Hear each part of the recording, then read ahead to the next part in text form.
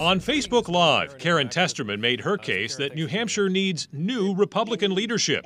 She believes Governor Chris Sununu has gone too far in his response to the COVID-19 pandemic. So, under a Testerman administration, would your goal be herd immunity for COVID-19?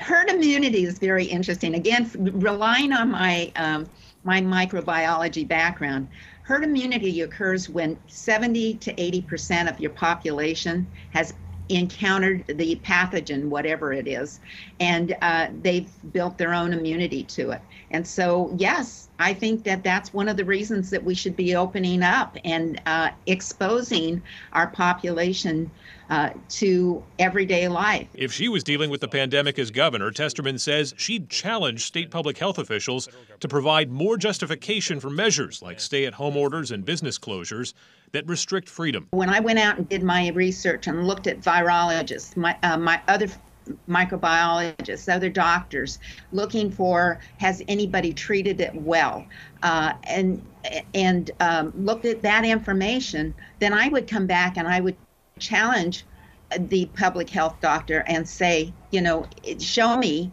how it's going to be different. Testerman is a longtime social conservative activist who ran for governor in 2010, finishing third in a four-way GOP primary.